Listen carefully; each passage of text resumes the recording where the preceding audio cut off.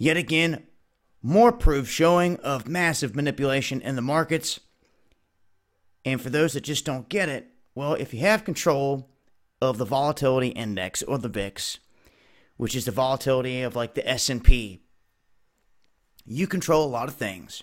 And when you can spike this, you can make other things fall out, and vice versa.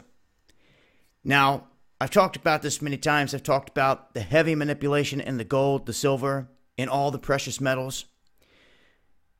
But when you control the VIX, as you can see here, it was heading down a slope, heading toward record lows, and then it just picked back up out of nowhere for no given reason. You can see the VIX auction settle right there. And what this does, I want to show you here. Look at the S&P and look at the VIX. I want you to notice this box. When you have a spike here in the VIX auction, or the volatility index, the volatility, when you have this spike, look what happens over here to S&P. Completely falls out, slamming the S&P down almost 20 points. And then if you look here, the correlation here on where the VIX is going, starting to climb, what do we have down here on the other end? The S&P falling out.